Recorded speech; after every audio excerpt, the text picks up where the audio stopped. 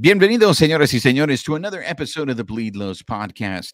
This episode of the Bleed Lows podcast is brought to you by Bet Online. All the major sports are in action this week with the college football playoffs ready to kick off. Bet Online is your number one destination for all your sports wagering info, including news for pro football, the NBA, upcoming fights, and NHL games this season. Head to the website today to get in the action and see all the updated odds for the week. Remember to use the promo code BELIEVE, BLEAV, to receive your 50% welcome bonus on your first deposit. Bet Online, where the game starts. And joining us on the carne asada is an actor that probably a lot of you will recognize when you look at him because he's got a lot of great credits. He's got, and I'm talking to all you fans of CSI Miami, Sons of Anarchy. I mean, that's just the TV stuff. I mean, it was so funny. I just watched Bajo la Misma Luna, Under the Same Moon, just the other day on over Thanksgiving. And Cool. he's in that. You know him from Quinceañera, but I'm sure the majority of you guys know him from the major motion picture Flamin Hot. Ladies and gentlemen, bienvenidos to Jesse Garcia. Jesse, ¿cómo estás, amigo? Hey, what's up, man? So, Jesse, I want to start with this. This is the most fascinating thing for me, at least from your story, is you're from Wyoming. I'm a guy who's grown up in California, born and raised in California. All I know is the West Coast. I have a goal to try to hit all the states in the United States. And I'm sitting there going, what am I going to do in Wyoming? What was it like growing up in Wyoming? I mean, you know, it's like, I don't know how you felt when you were a kid, but for me, it was what can I do to get out of here? You know what I mean? It's like, you never really appreciate where you're growing up until you're an adult. And then now I'm looking for land somewhere in the mountains where I can have my own little plot with some water and away from everybody, and have my own little sanctuary. There wasn't a ton to do, so we kind of had to entertain ourselves. We would blow stuff up with firecrackers, and I almost caught a field on fire once with the cotton from the trees. I thought it would be fun to light one end, and it went all kinds of stuff. I mean, just kids, just getting into trouble, riding bikes, riding four-wheelers, whatever we could do that didn't cost money. So is it safe to say you're a wilderness person as opposed to a city folk? I'm a hybrid, man. I can survive in both. I'm kind of a survivalist. You plot me in the middle of the woods, I'll probably be okay. Middle of the city, I'll be okay. And so let me see if I'm getting this right. Your father's from Durango? I don't know where that's coming from. He's from Zacatecas. I've had that a few different places. I don't know who thought or where someone got information from. A couple people told me that. He has family. We have family down there, but he says he's from Zacatecas. He says it's from Zacatecas. So how many times have you been to the homeland? And do you remember the first time you went back to the homeland? Gosh, I was a little kid. I have vague memories of so my dad's mom, my grandmother on my dad's side, I remember the street. I can remember the street, the dirt roads, the adobe house that she had. I remember like they had the stone was kind of like smooth, like made out of cement, where we used to wash our own clothes. Like the little kitchen in the back. Remember the smell of just fire and, the kind of pseudo porta potty toilet, and just the dirt floors inside. You used to have to throw water on the floors on the inside of the house because there's no tile, there's no wood floors, no cement floors, because that costs money, So I remember throwing water on the floor to kind of keep the dust down. And I remember those things. And then my different parts of Mexico, same around, where was it? I wish I could remember the name of the town. I can't remember the name of the town now, but those they had like different. My dad's family's huge, like 15 brothers and sisters that we know of. Because there are a lot of secrets in your family, Jesse. Bro, there's so many secrets. I'm still trying to figure everything out. Mexicans, so we, I remember the ranches. I remember, they used to sell beans and corn that they would field. And I remember the corn drying out and how to shuck the corn with the with a corn cob, how to do that, and how to separate the beans. I used to put us to work. Like, we're little kids, and like, all right, it's cool. Let's go sort the corn, sort the beans. Um, so I remember that. I remember having to fucking little corral that we still have to go dig a hole and shit in the dirt. Um, I remember the prickly pear, the tunas that we used to go Yeah. pick. But I also remember there would be a big cactus, like a big corral of cactus. But I also remember there's pigs in there. I'm like, you have to watch out for the pigs. Um, yeah, I was like rural Mexico, man. Rural Mexico. Going to the little tiendas to get some Duvalin and some mazapan and like all the stuff around that's terrible for you. I'm always fascinated by that question because I'm Mexican American, and I think the culture shock didn't hit me until afterwards. So when I first went, I had to go milk a cow, and I was just traumatized that I was tugging on this cow's, and I'm just like, yeah, I'm gonna hurt it and stuff like that. But what you're talking about too, when I had to go to the corner store and I had to bring an empty bottle in order to get a drink, I couldn't, like, if I didn't have an empty Yeah, to I would, or they would pour it in a little Glad bag, and I'm just like, "What's going on?" And it was later on when I came back to the States. I think it was when I watched that famous scene in Selena, where Edward James Olmos says, "You got to be more Mexican than the Mexicans and more American than the Americans." And that's the first time that it hit me that I'm just like, for the longest time, I called myself a Mexican, and I was like, "No, I am a Mexican American because there are parts of my Americanness that I deny, and I'm like, it is clear when I go to Mexico, they all clearly know I'm an American, and they call me Johnny. I come back Oh, to the United States, I'm not Juan. I'm like, hey, what's up, Juan? Do yeah. you?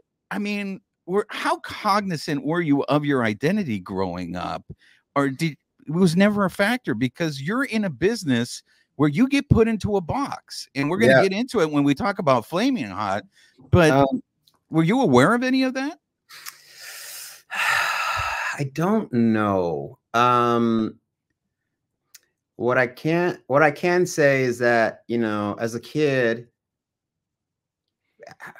young elementary school and younger, because I hadn't we didn't go back to Mexico as a family for like 30 years, my dad used to go a lot, and my parents divorced 20 some years ago. And so, like, by that time I was out of the house, and I was living my life.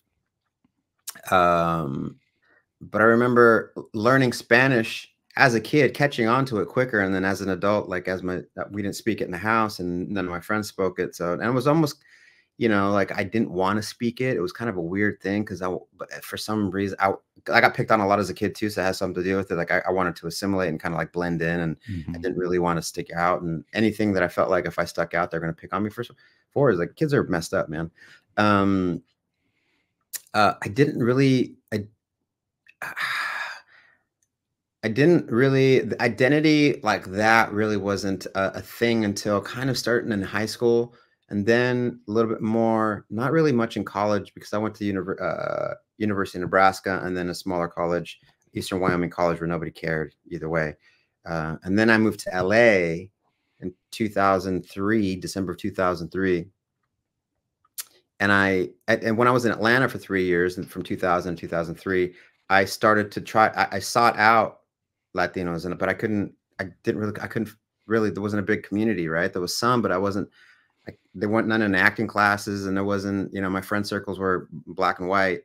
So I couldn't find it. And then I moved to LA, and I'm like, I really like this drive to figure out kind of like my culture, my background, and it wasn't until I did a movie called Walkout with Edward James Olmos about the 1968 high school walkouts that I really started to dive in, so getting to know some stuff through my friends and kind of doing my own research. The internet existed, but it was still kind of like in this, pubescent stages. I'd watch videos and stuff. But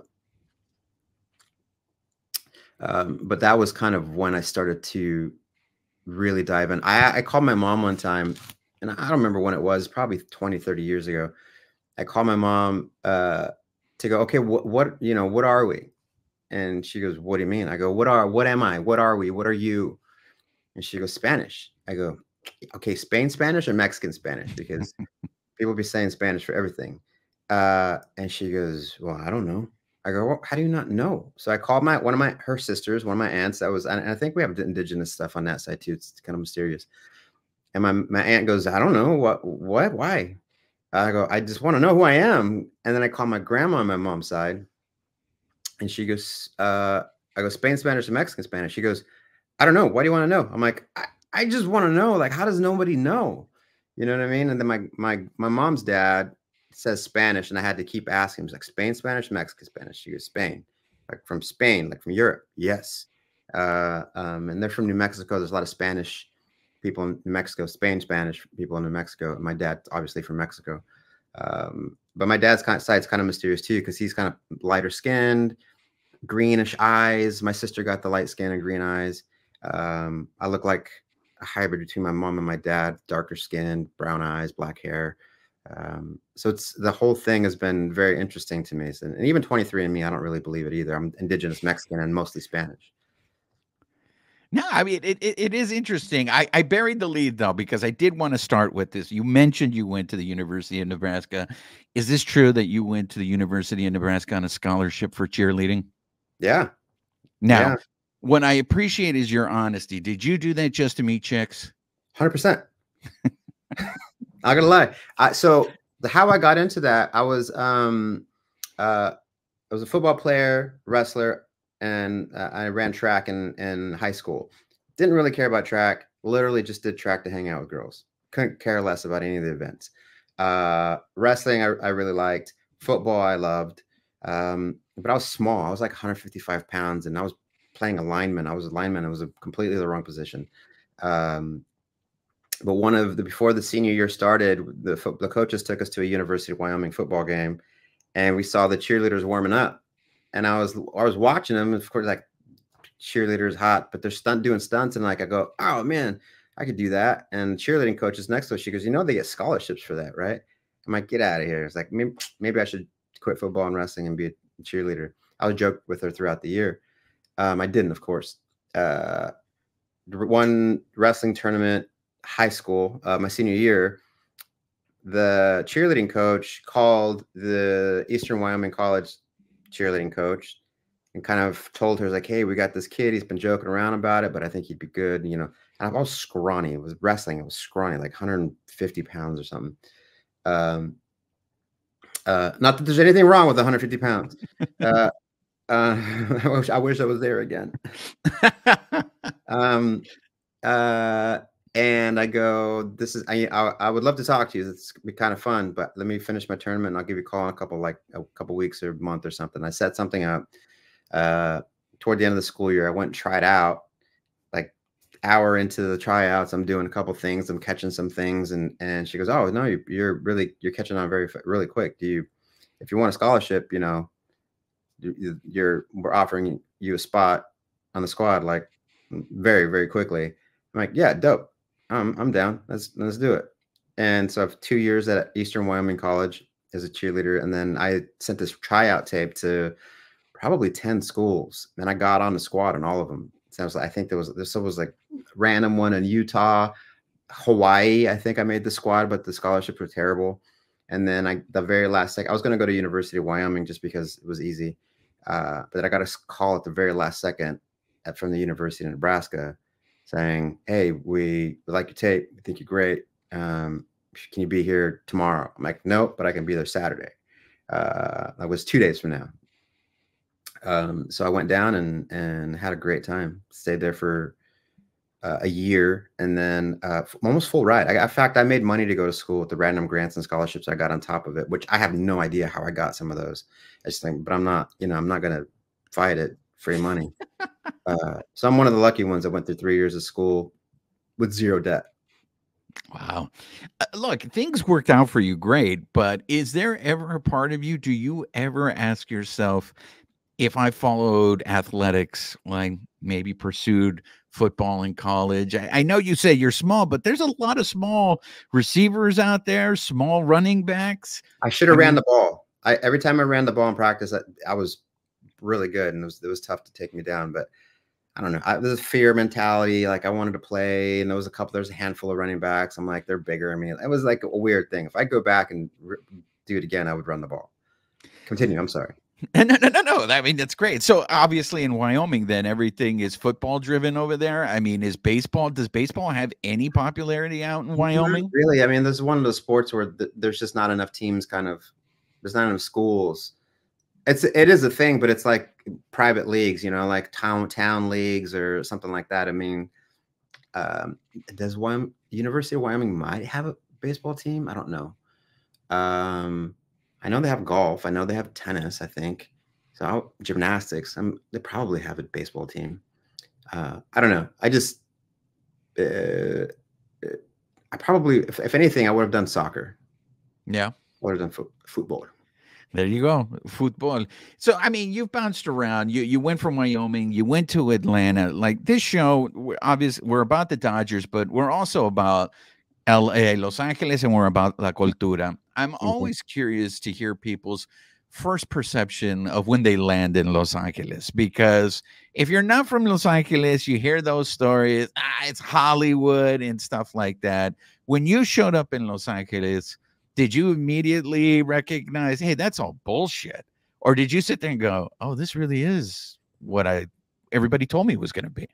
So my very first time here, I came with my friend's family. It was like, I think it was 17, 18, 18 maybe, for like a holiday trip, right? So like it might've been New Year's, it might've been something. So I think my friend's family lived in Rancho Cucamonga, and we stayed out there with them. But we came in to town to kind of hang out. I was 17 or something like that. I mean, we were definitely too young to be out by ourselves and partying and racing. Like we went to street races. Like it was dumb. Like what we were doing is dumb. You were doing Fast and the Furious shit out there in Rancho? Yeah, it was stupid. Dumb kid from Wyoming coming out, hanging out at the street races, almost wrecking my friend's parents' car. They don't know this. But I had a great time. And then the one time I did the first time I did it, I came on my own, was probably 2001 or 2, just to come out and visit a buddy. As soon as I got off the plane, I'm like, oh wait, this is home. Like the second I got off the plane, it was like one of those things. Atlanta never felt like home. Like I love Atlanta, and Atlanta's great, but it just never felt like home. I spent 3.5 years there working, doing classes, like kind of figuring myself out, from like 20 to almost like 20 to 24, something like that. And then, but as soon as I landed the first time, I'm like, okay, I'll be here soon. And I came right away. Like and as soon as I got here, I drove into town. It took me 2 days. I drove 2 days from Atlanta to LA. Less than 2 days. I was cruising. I got here. I found an apartment on Craigslist, and it was the couch. I was renting the couch for $400 a month. My buddy came and checked out the apartment to make sure it was fine. And it was like the roommate was great, and I stayed with her for 5 or 6 months or something like that. On the couch, I bought some doors from Home Depot and kind of made my own wall and kind of sectioned off this living room for myself. Yeah, it was like I hit the ground running. And it's like the first time you come here, you're like hoping to see movie stars everywhere and all that. I didn't see that, but I kind of like, it still felt like home. And LA, it's not, it looks prettier at night than it does during the day. You know what I mean? Like it's a little shinier at night. The lights, depends where you go. It's, I don't know what people think they want to see. It is, and I've always said LA is it will be what you make of it. Mm-hmm. So have you been able to discover the majority of it? Because, everybody just focuses on Hollywood, but there's the East Side, there's the South Side, there's the West Side, and there are pockets of Los Angeles that you're just like, what? I'm still in LA here. Yeah. Have you been able to do that? Yeah. I mean, I've been everywhere. I've lived in West Hollywood. That was my first spot. And then I went to Koreatown for a year or so, and then I moved to Silver Lake, and then I've been on the West Side for the past 15 or 16 or something like that years, all over Venice, Santa Monica, multiple places in Venice now, and Mar Vista, all throughout the whole West Side, Marina del Rey. But West Side's where I'm at now. But I've ventured all over. You know, you gotta go all over. I've spent time like to go to parties or to an event or to go. You know, the different spots have different kind of cool old school hip hop nights and you know different art shows and different events. LA is one of those spots. It's very different from somewhere like LA. I'm sorry, New York, where you can just hop on a train and get somewhere, and there's people everywhere. It's a little bit more effort to kind of go out and do something here. You have to organize and make sure you know you're probably going to be an hour in traffic and be okay with it. And it's a different animal for sure. Absolutely. So I want to get into the Flamin' Hot conversation. So, Flamin' Hot, I think it was at this point, it was at least in the top 10 streaming, I think, everywhere when it was released. Before I get into the whole movie itself, I want to talk to how you got involved with it, because I heard in another interview, and I wish I had your tenacity. It seemed like you just went out there, found whoever was casting this, and was like, I can play this part.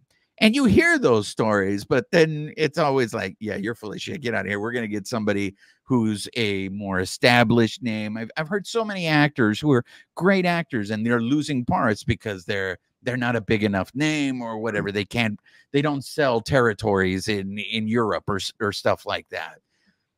That kind of confidence, is that true? Is that what you did? You got a hold of that script and you were like, this is my part.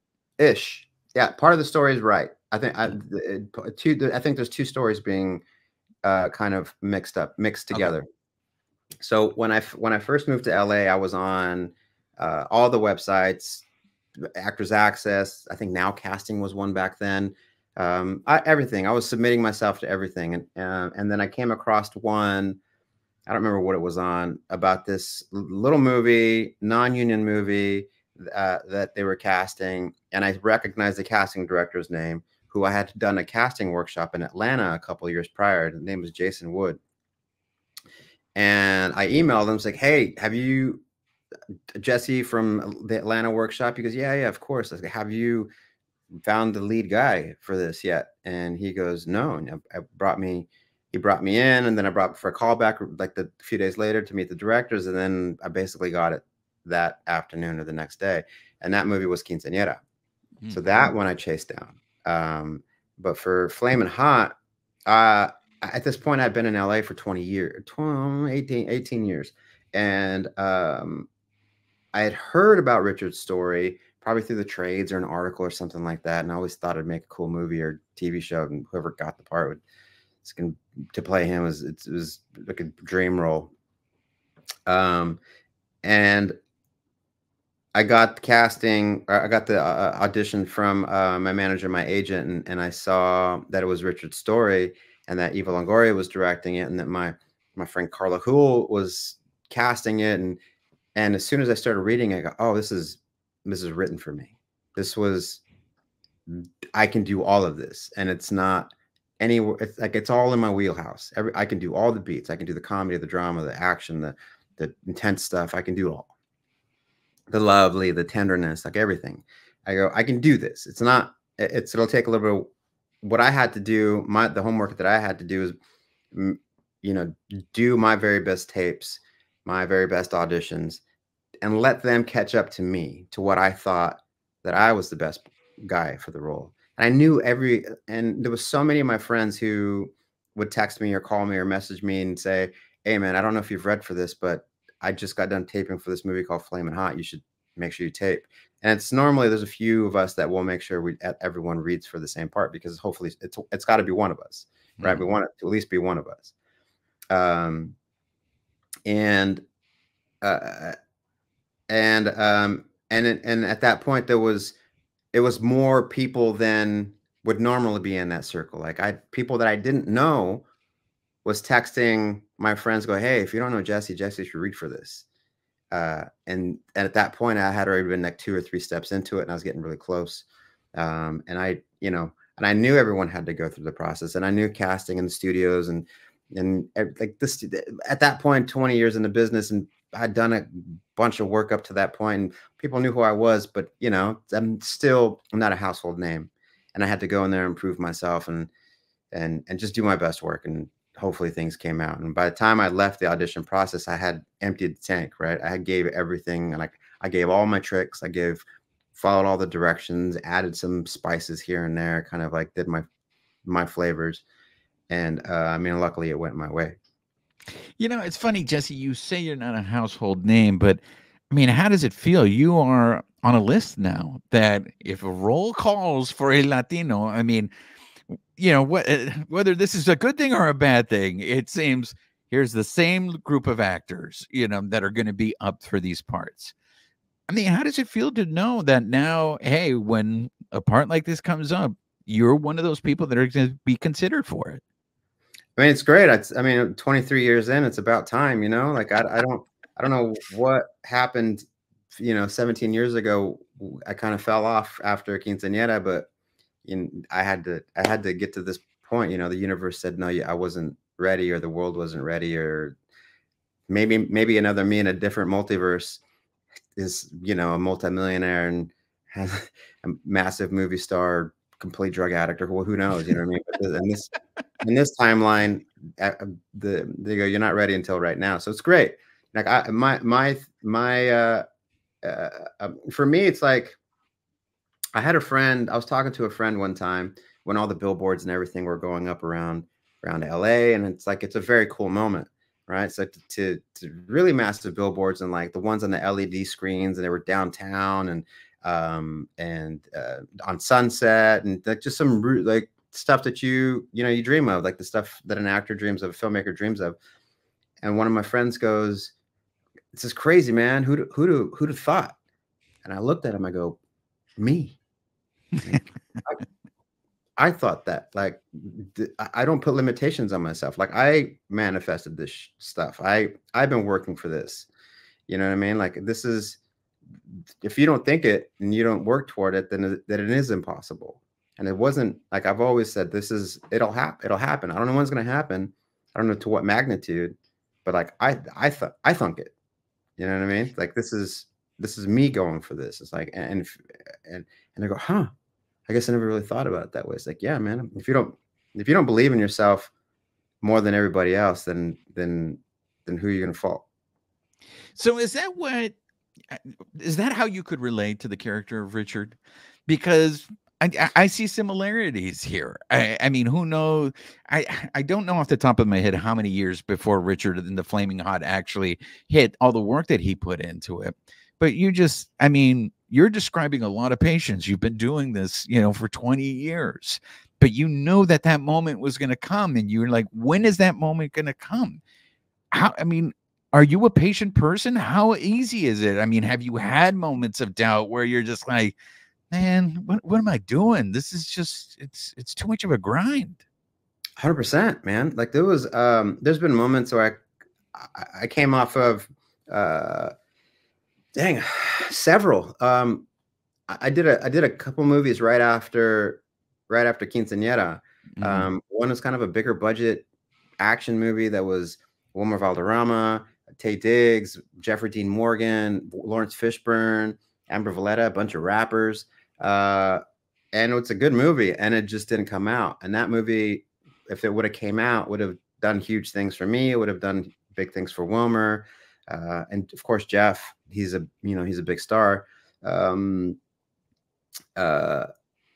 it didn't come out. And then a couple of smaller movies, nothing happened with them. And I'm like, for some reason I fell off. And you know, it's like new folks started coming up, and new folks started getting wins and getting projects and getting movies and TV shows. And for whatever reason, I kind of stopped working. And then I started working again a little bit. And then I went kind of broke, and I was couch surfing and relying on some friends to kind of keep me afloat while I was, you know, still doing a guest star here and there, and making a little bit of money subletting my apartment because I couldn't afford to move out of my apartment either.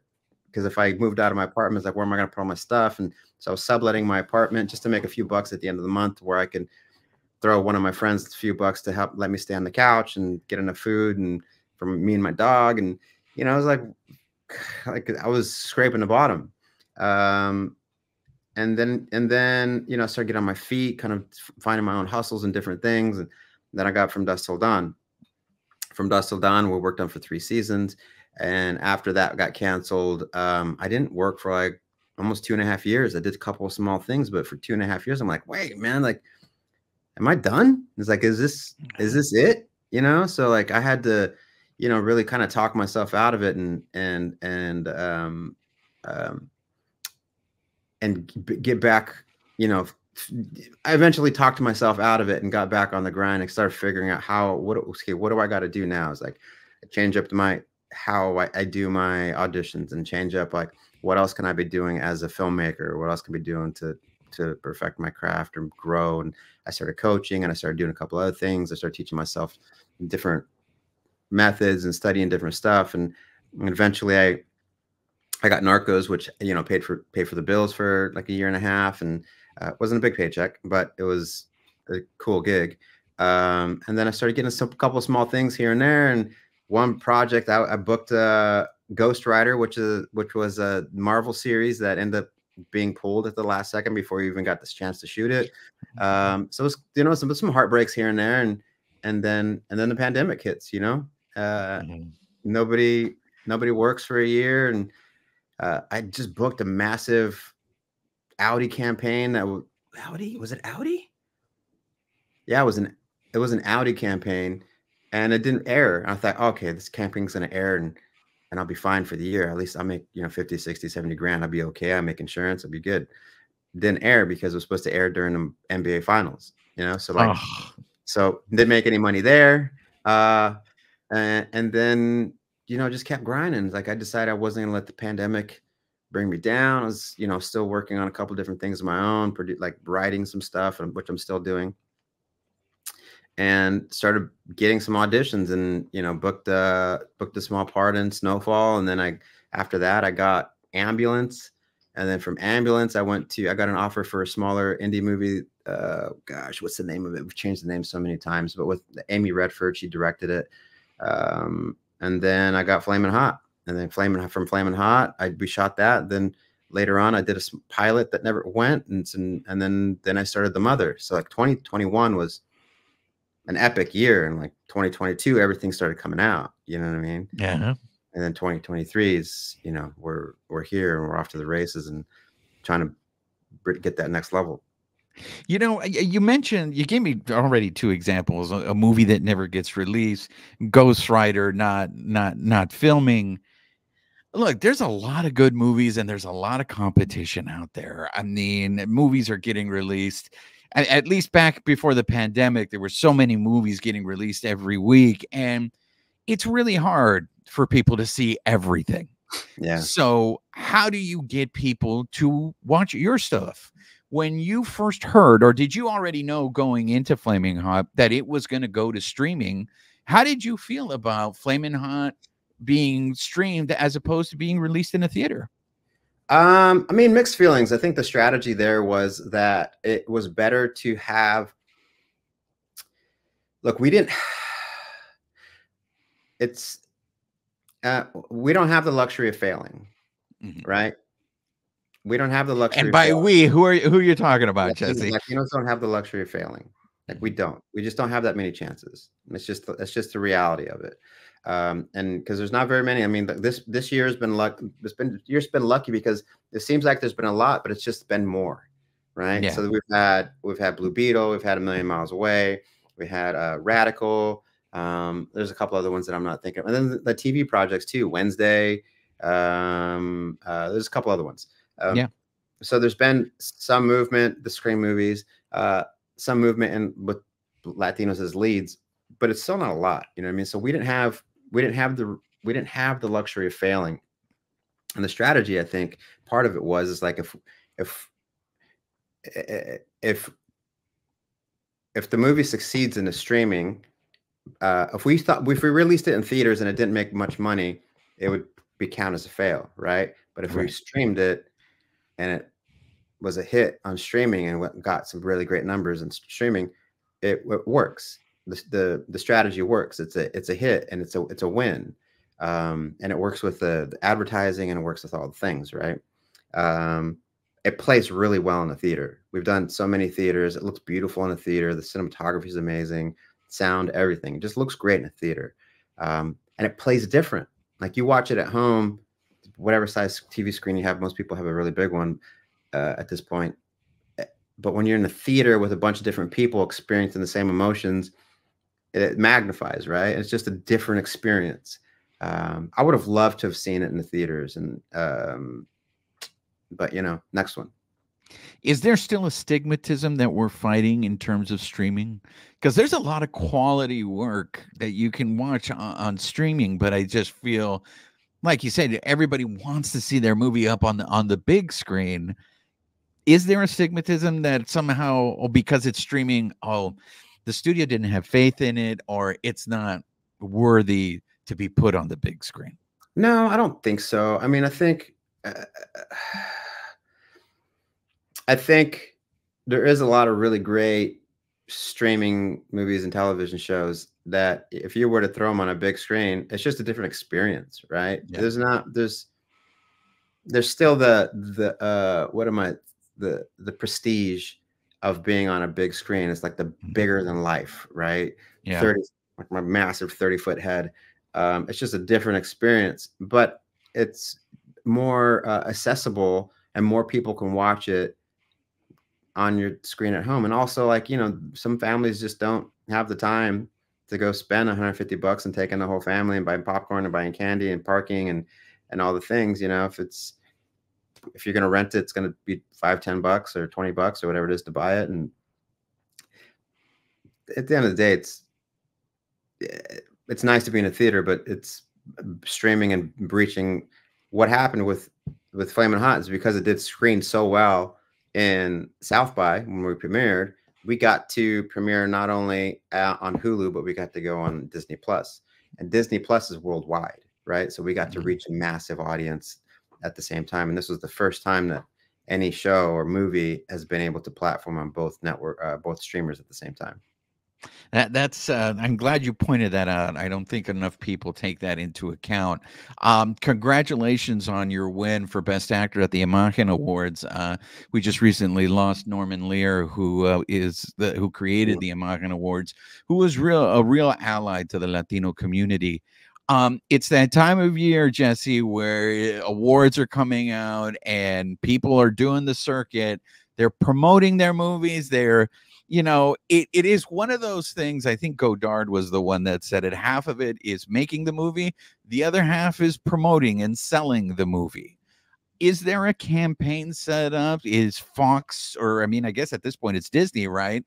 Are they getting behind you guys, or is this just too little too late for you guys to be pushing you guys for awards consideration? Well, we are campaigning. We're doing screenings. We have a bunch of screenings coming up for Ampus, for Studio, for Academy. We're still in the mix. We're hoping people come out for that. Where we got some SAG nom stuff still available. We didn't get in for Golden Globes or Critics' Choice, but it is what it is. So we're kind of and Eva's still up for. She's still in consideration for DGA, for Directors Award. So there's still some bigger awards that we're kind of going for, and we're just hoping people come out and voters just watch. That's all we can do is ask them to watch and consider for our consideration. Does the promotion come easy to you? Is it easy for you to go do junkets, or is it easy? Do you get self-conscious when you're sitting here basically, love us, give us awards, when you're taught, right, as an artist, it's about the work, and the work should speak for itself? Well, the thing is like, as an artist, and I enjoy watching other people's junkets just to kind of get little nuggets or little funny things. But when you're doing it can be a grind, and we get to do it. And we, Eva and Annie and I, we'll be sitting with each other and just dog tired from answering usually the same questions over and over and over. Mm. Uh, um, but we go, no, we asked for this. This is what we want. You know what I mean? Like we have to treat this like it's a privilege. You know, it's a privilege to be there. We don't always like it. It may not be the most fun all the time, but we asked for it. I've been working 23 years to get to this moment.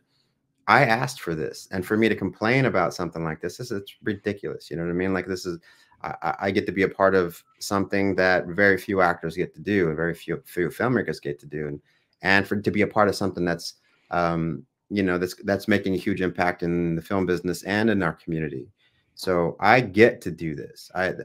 This is an honor and a privilege for me. Like if I get to go out and inspire other filmmakers and other actors, and especially other you know, of the Latino community, that's great. Because I had a few people to look up to, but now that there's a lot more people in the business and getting there, the amount of grown men that come up to me, just everyday folks, that go, dude, I cried my eyes out watching this movie. You know what I mean? Like I was sitting, his wifeys or boyfriends, girlfriends, like, yep, yeah, he did. And it's like they're not usually emotional like that. So to have a movie that has been this impactful for so many people, it's really special. I wanted to ask you because I didn't know if this is true. You guys got about what, 3 or 4 weeks of rehearsal time for this movie? Kind of. We had a lot of prep. What we did is we had a lot of prep. It wasn't a lot of rehearsal. We had a few, like maybe 3 days or so. We went over stuff. And Eva and I talked about a lot of stuff. Annie and I have known each other for a while, so we kind of hung out and talked about a few things.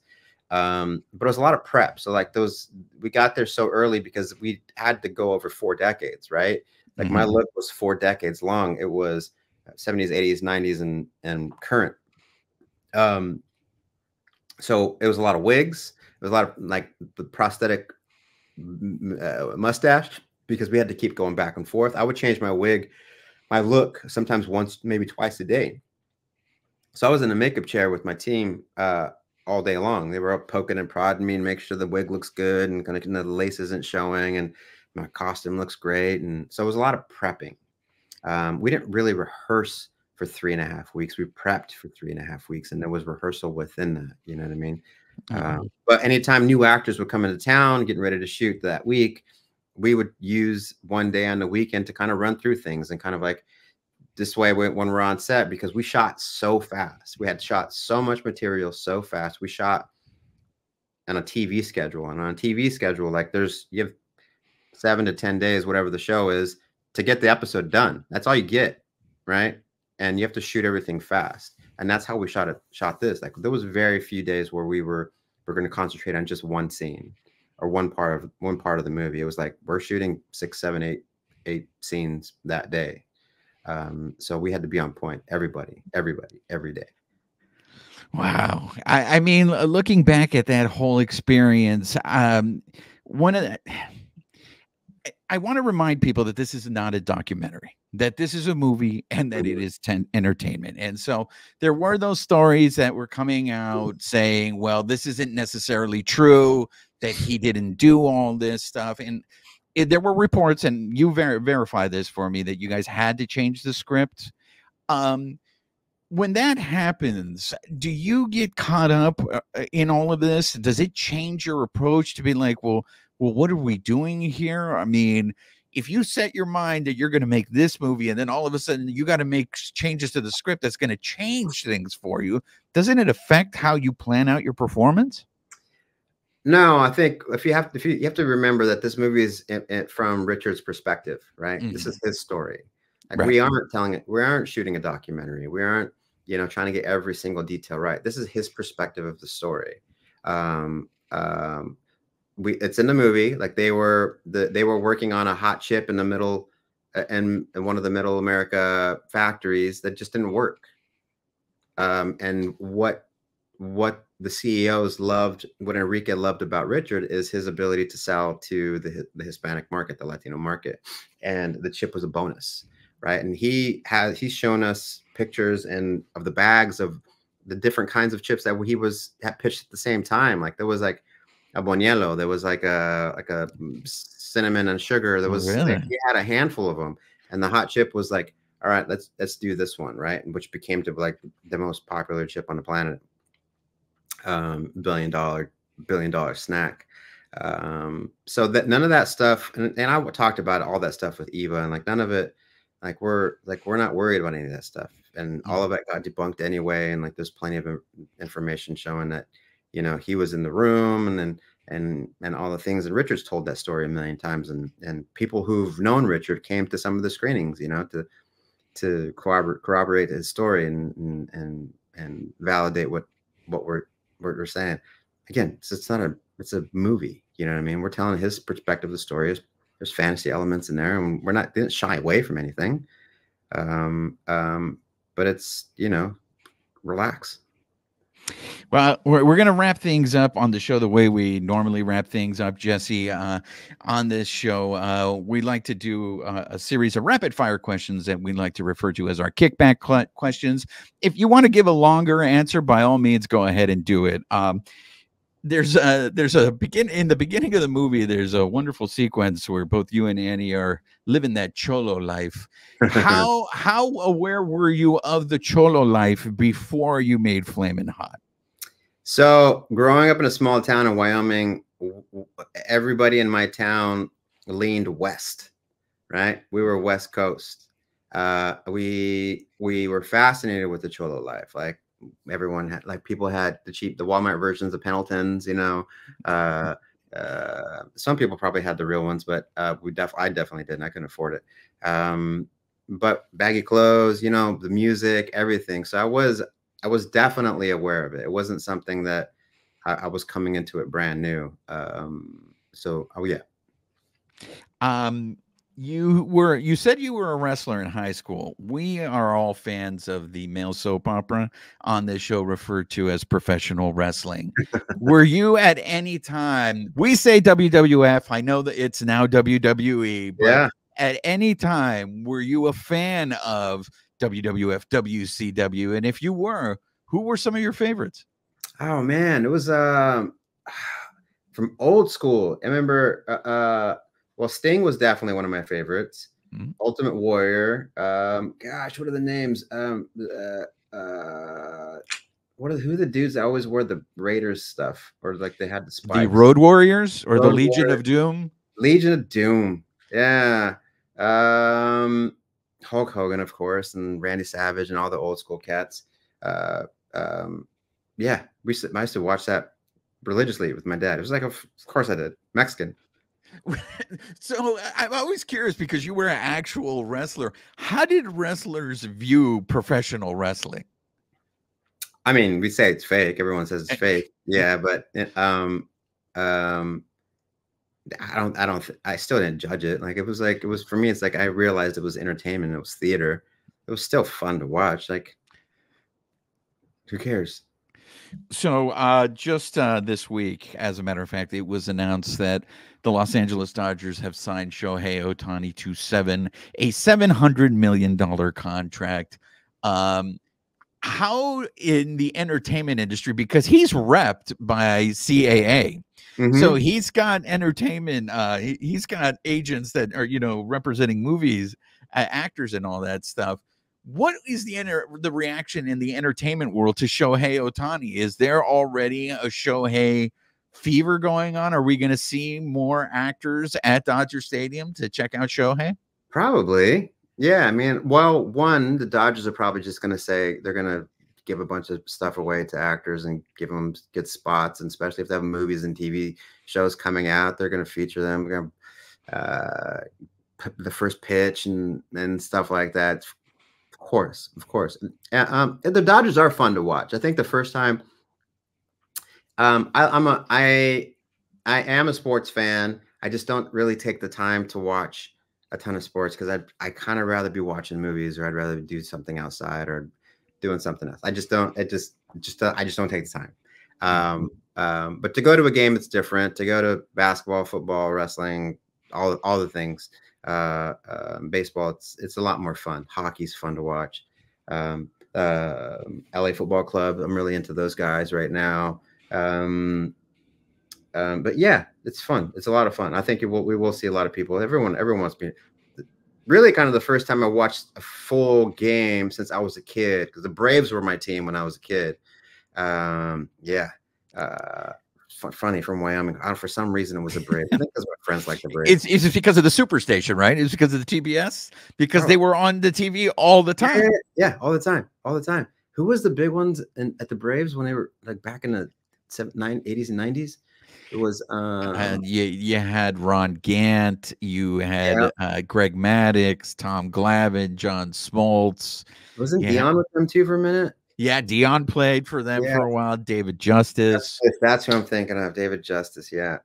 Yeah, I used to watch it. I used to watch it all the time. But the World Series, that one probably 5 years ago, something like that. That was just an epic World Series with the Dodgers. Are you the one with the Astros? Is that the one you're talking about? So yeah. It was just an epic series.